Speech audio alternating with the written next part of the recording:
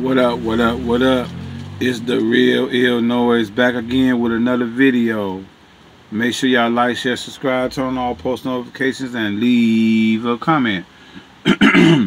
Well, today I'm at the laundromat again on my off day. You know, that's what I do. Has to be done. Can't wait till I get my own washer and dryer, which is hopefully coming soon. But with that comes your water bill and electricity bill getting higher. So I mean, but at least it's just, you know, who been washing your clothes, where you've been washing your clothes. You go to the public, man, you got to be extra careful because there's some nasty people out here, very nasty. But anyway, I just had a tooth pulled, and I swear I hope I don't got a dry socket. Y'all pray for me. I think it's just because it's in pain, so the nerves and stuff and all that stuff, because there was a cavity. But y'all pray for me, though. I'm good, though. I'm good. I'm not complaining. I'm good. I'm among the living, so I'm good. But what I was going to talk about real fast is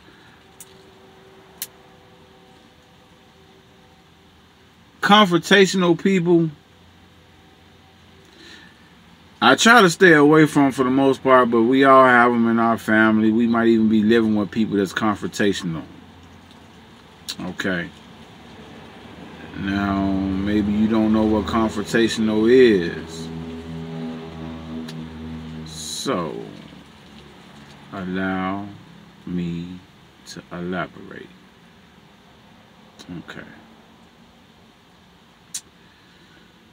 A confrontational person, what they do most of the time,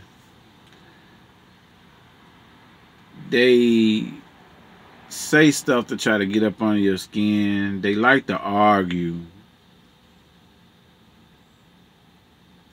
If you say blue, they gonna say red. If you say red, they gonna say blue. If you agree with them and go about what they want you to do, then they'll still end up changing, and you like, I just said that. So yeah, you're gonna deal with them. You're gonna deal with them. As long as you're living, you're gonna deal with people that's like that, and some of them in your family, like I said, and you might even live with some people that do it. Now, my thing is, if you know a person has anger issues, why would you be confrontational with them? Some say they don't even know they be doing it. I say that's BS, because before you open your mouth, you thought about what you're going to say. Unless you have Tourette's. And I don't know exactly what it is, but I know you blur out. I think I said it right. I think you start blurring out stuff just out the blue. So maybe a lot of people have it and don't know it, ain't because they ain't been diagnosed with it yet. I don't know. But yeah, it's crazy, y'all. Very crazy. And there's no way of, like, you really can't deal with it like you want to. And you don't want to curse nobody out or hurt their feelings, but sometimes, you know, it make you want to, you know, say something to them, because they have to understand or be aware of what they're doing. And if not, then maybe you need to tell them, because maybe they're not aware of it. You can say it in the nicest way you can, and I'm sure they still gonna reverse it on you and try to say, "What you trying to say?" or something like that. So I mean, to each his own. But I do not like it. I don't like to argue.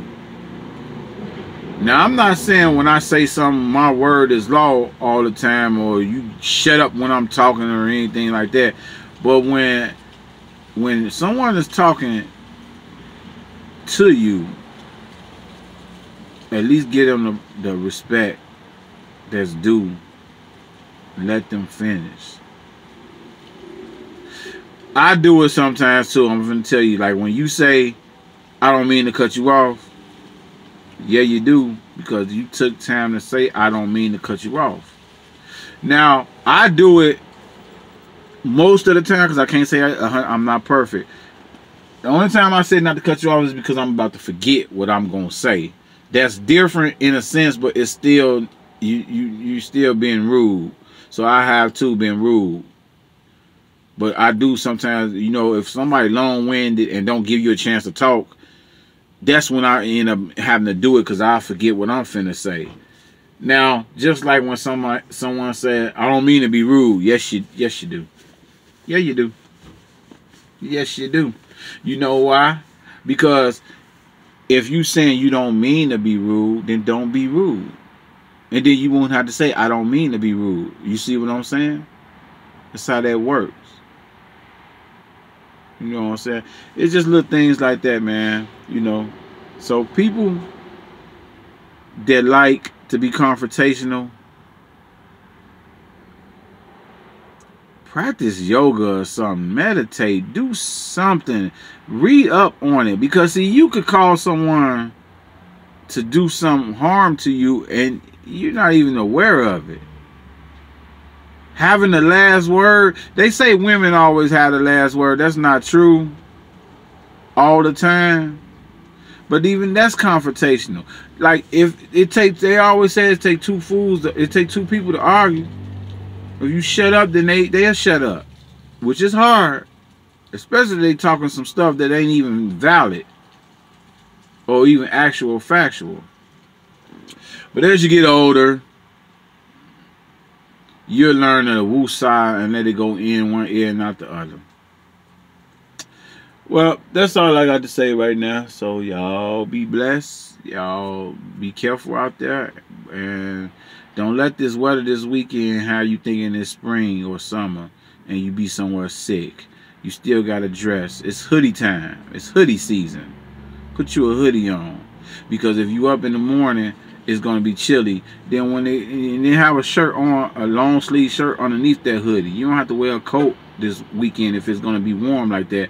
But just dress and prepare just in case. And just if it get too hot, you could take the hoodie off. But if it get too cold and it don't reach the temperatures they saying it's going to get, then you're without because you didn't dress right. I ain't your daddy or your mama, nothing like that. I'm just trying to show y'all some love. So appreciate y'all, love y'all, and see y'all next time.